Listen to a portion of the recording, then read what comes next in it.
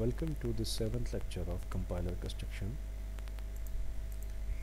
In this lecture we will learn the second technique for syntax directed translation, which is in fact our topic continued from last lecture, and this second technique is named as translation scheme. First of all, we will see that what's the translation scheme is, and then we will see that how we can apply the translation scheme for converting infix form of expressions to postfix form. And we will see such examples with starting from the simple infix expressions conversion into postfix form, and then we will see another example for converting infix form expressions that are parethesized.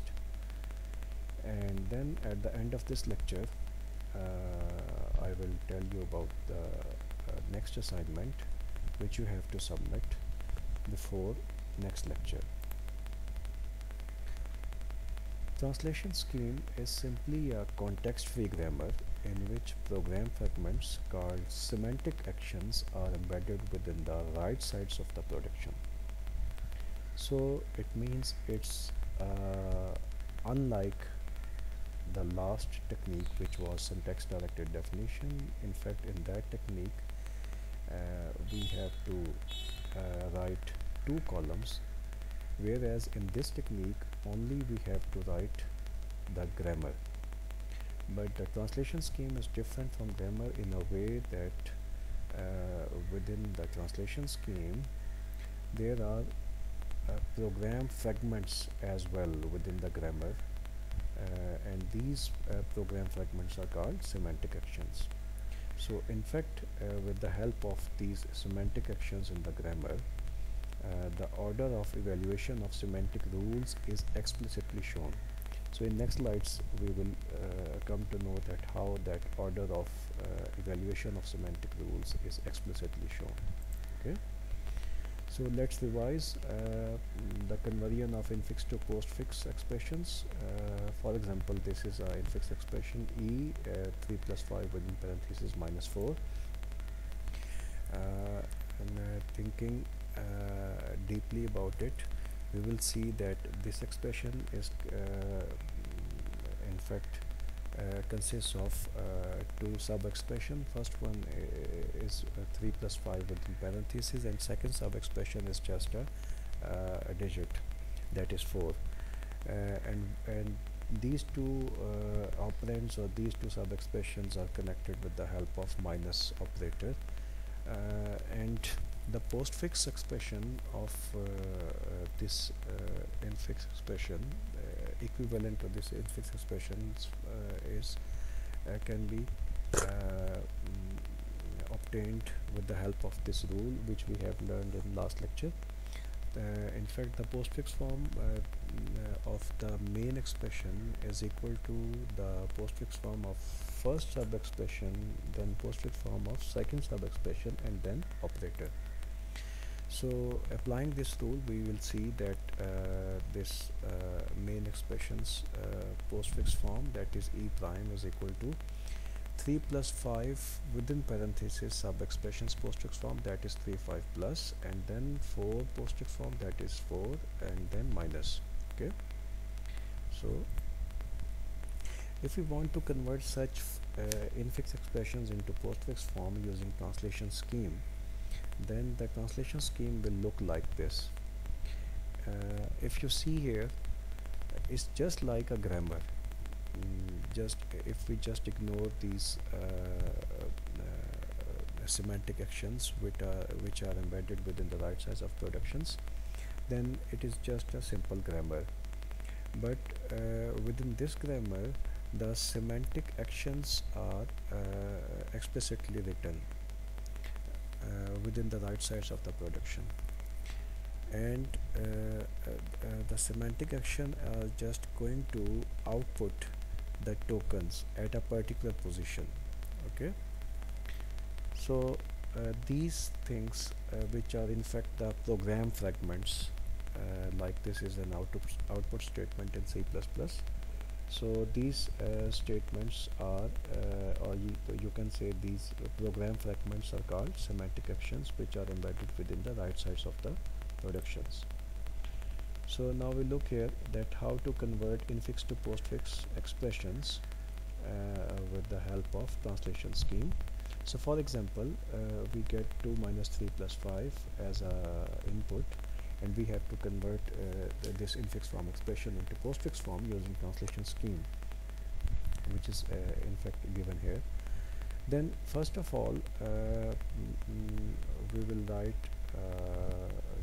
a kind of parse tree, but not against its grammar. This parse tree is against this translation scheme. Okay, so what's the difference between grammar and translation scheme? In grammar there are no semantic actions, whereas in translation scheme there are semantic actions. So accordingly, when we draw a parse tree using this translation scheme, in order to draw, or you can say in order to show the children of trees, which are in fact the semantic actions, we represent them in a different way. We represent them in a dashed line. So here you look some difference. Here you can see some difference. Like digit can have the form of 2, whereas a semantic action cout2 is also written here, and similarly digit can have the form of 3 and the semantic action cout3 is also written here. It is because within the translation scheme, here digit can have the form of 2 and then semantic action cout2 is written. Okay, so this parse tree is drawn exactly by saying this translation scheme, and if we after drawing this parse tree, if we traverse this parse tree using depth first traversal, then of course first of all we will start from root node, and then we will go to the leftmost child, and then leftmost child, leftmost child, and leftmost child, and then this next child, and within this process of traversing each node, we will see that whether the semantic action has come or not. If the semantic action has come, then that semantic action will be executed. So it means the order of you can say the execution of these semantic actions is explicitly given within this translation scheme.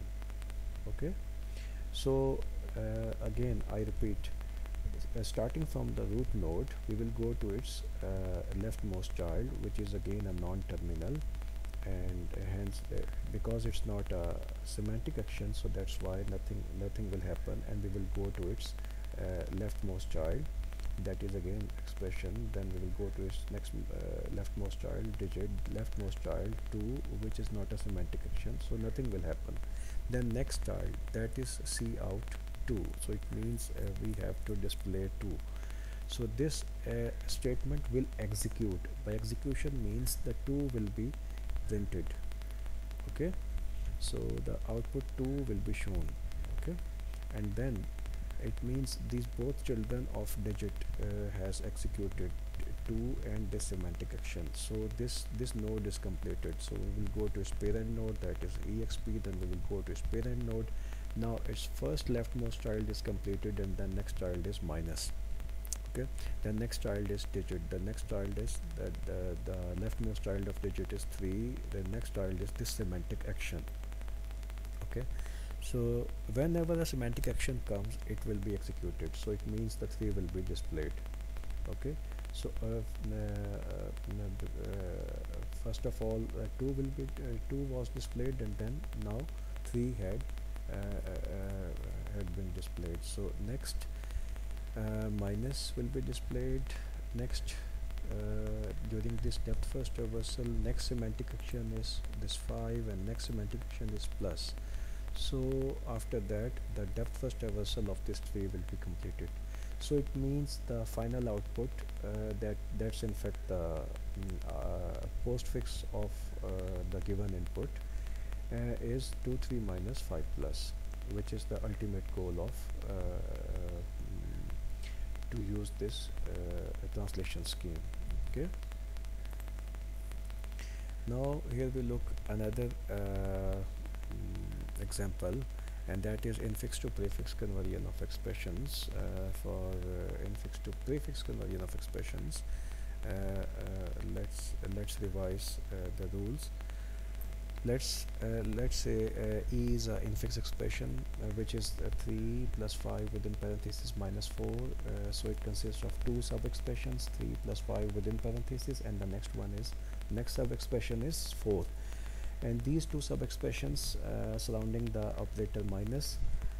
Okay, so the prefix form of this infix expression is minus, and then the prefix form of the first sub expression, that is plus 3 5, and then the prefix form of second sub expression, that is 4. So within this example of infix to prefix conversion of expressions, where the our input infix expression is parenthesized,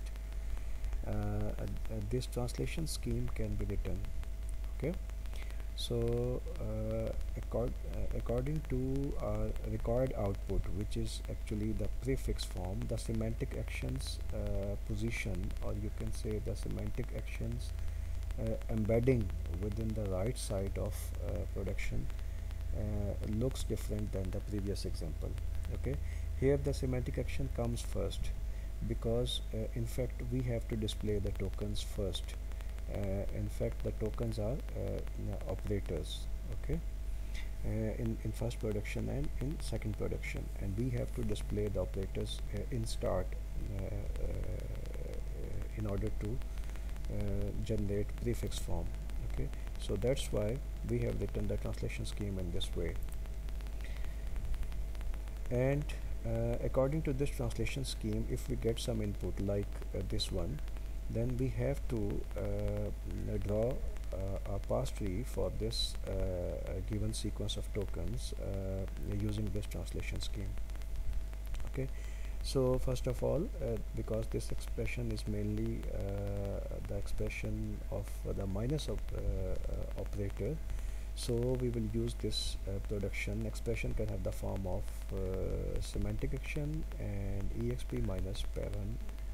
So the expression can have the form of semantic action, which is in fact the display of minus operator, and then exp minus parent. Okay, and next expression can have the form of because this expression is just a digit, so we have to generate a digit which can be generated from expression as using this translation scheme. The expression can have the form of parent, then parent can have the form of digit, and then digit can have the form of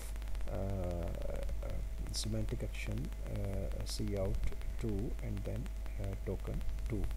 Okay, and then next if we see here parent, the evaluation or you can say the next proceeding the tree from this parent, then we have to generate in fact a 3 plus 5 expression within parentheses, and from parent we can have we can use this production, that is exp can have the form of that is exp within parentheses. Okay, here expression can be generated or you can say the tree from this expression node can be generated like this. Expression can have the form of cout plus as a semantic action, and then exp, and then plus, and then parent. Okay, and so on. So if we want to generate the output, then as usual in case of this translation scheme, we have to do the depth first traversal of this tree, and during this depth first traversal, of course, first of all we will start from this root node, and then we will go to the leftmost child, and then we will go to the next child, and so on. And during this process, first of all, this semantic action will be executed, means minus will be displayed, and then the next semantic action will that will execute will be this one, and then 2 will be displayed, and then plus will be displayed, and then 3 will be displayed, and similarly then 5 will be displayed. So minus 2 plus 3 plus 5, sorry, minus 2 plus 3 5 will be the required output of this expression. And now at the end of this lecture, I will give you an assignment that's just a practice for the previous lecture and this lecture. In fact, in previous lecture and this lecture, we have learned a new topic that is syntax-directed translation. So, in order to have the good practice for this topic, you have to solve this assignment. This assignment consists of 4 parts, and each part has 1 mark. So the total marks for this assignment is 4 marks.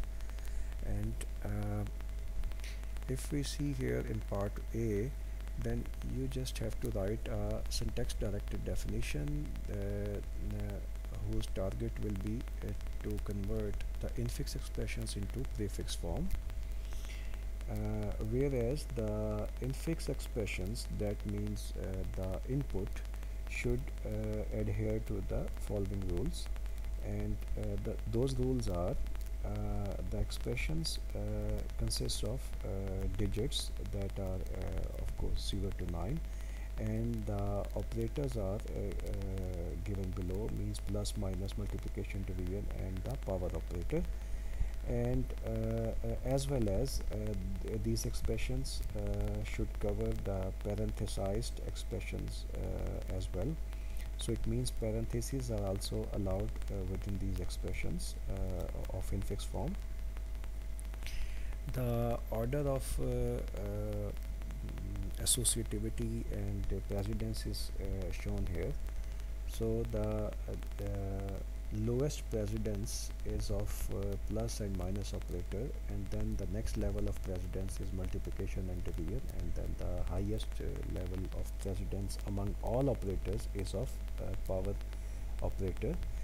And then after operators, you can say the highest level is of parenthesis. So it means the whenever these all things are within the expression, then first of all we have to evaluate the parentheses, and then the next we have to see for power, and then for multiplication and division, and in last the evaluation should be of plus and minus. Okay, so this is the precedence level, and when we see the associativity, then plus, minus, multiplication and division all are left associative, whereas this operator, the power operator, is right associative. Okay, so you have to write a syntax directed definition from infix to prefix conversion of expressions, whereas the infix expressions should follow these rules. Okay, then in next part you have to draw a pass tree for the following input infix expression in order to convert this infix expression sequence of tokens into prefix form. Okay, using the syntax directed definition which you have written in part A. Okay, then the next part is you have to write a translation scheme for the same problem that is written in part A, and then you have to draw a pass tree by seeing the translation scheme of part C. Okay, and considering the input of part B, means this one. Okay, so this is all for today. Thank you.